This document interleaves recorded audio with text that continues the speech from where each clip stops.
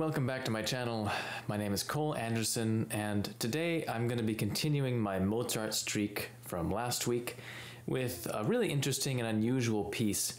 It's a transcription by Franz Liszt of the famous Confutatis and Lacrimosa movements from Mozart's Requiem.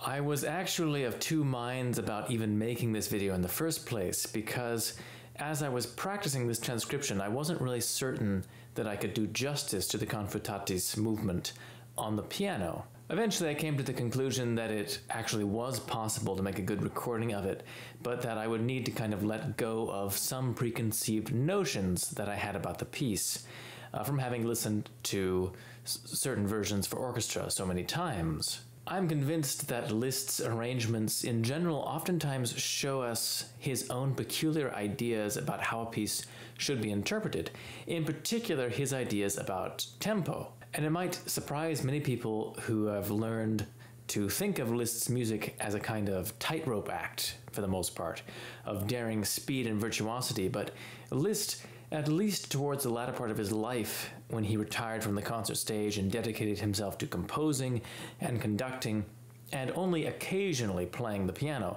was actually well known for taking surprisingly broad and grand tempi. And in this characteristic, he was actually quite similar to his near contemporary, Richard Wagner, who enshrined his own ideas about this in his pamphlet on conducting, which is quite a fascinating read, despite some of Wagner's personal unpleasantness coming out in a few jibes he takes at people like Mendelssohn. At any rate, in that pamphlet, Wagner speaks out about what he feels is superficial tendency towards excessive speed in performances, particularly in the works of Beethoven and others.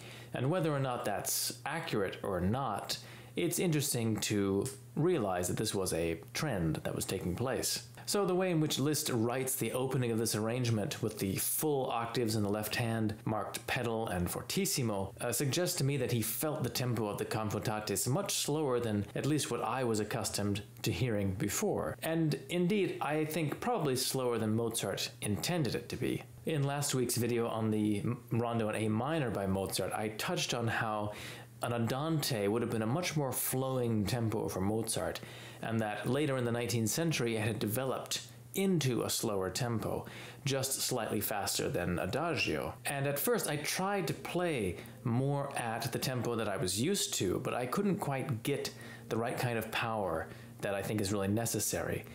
Maybe other pianists could. I haven't actually heard any other renditions that are close to that kind of tempo, but after practicing enough, I began to become much more convinced by the slightly slower tempo, and I even found some versions for orchestra that were at that tempo. For example, the recording by Karl Böhm, for one, and several others as well from earlier on, from the 50s and 40s. So I do ask your indulgence if you are used to a faster tempo.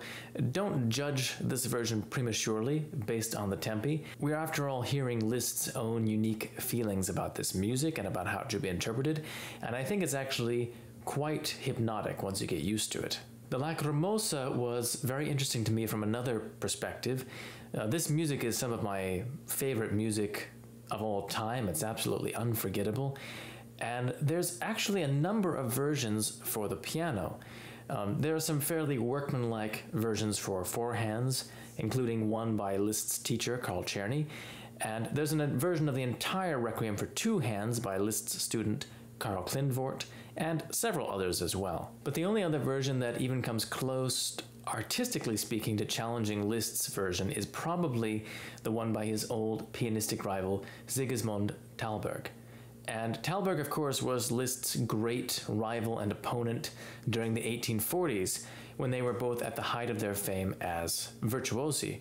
But Thalberg was a really serious musician as well. No less an artist than Clara Schumann lauded the way in which Thalberg played Beethoven, for instance. And his arrangement of the Lacrimosa is actually very beautiful, and actually a little bit closer to the original as far as the literal notes go.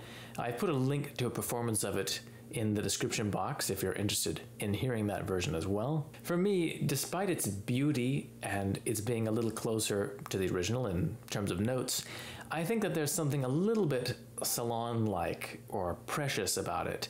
And I think that the freedom that Liszt takes with the score actually allows him to more accurately portray the full range of emotions and sounds that are present in the original. It just has a much wider range of textures and a greater sense of solemnity and seriousness, in my opinion. But to each their own, of course. Feel free to comment if you disagree with my opinion here.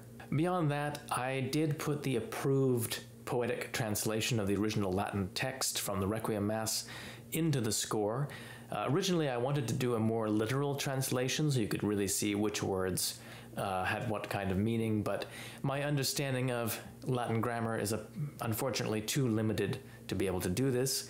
So if there are any Latin experts out there who would like to chime in the comments and provide a more literal translation and perhaps outline some of the grammatical structures, I would be very thankful, because that's something that actually does interest me quite a bit. I won't go into great detail here about the compositional history of the original Requiem. That's been treated at such length in other places.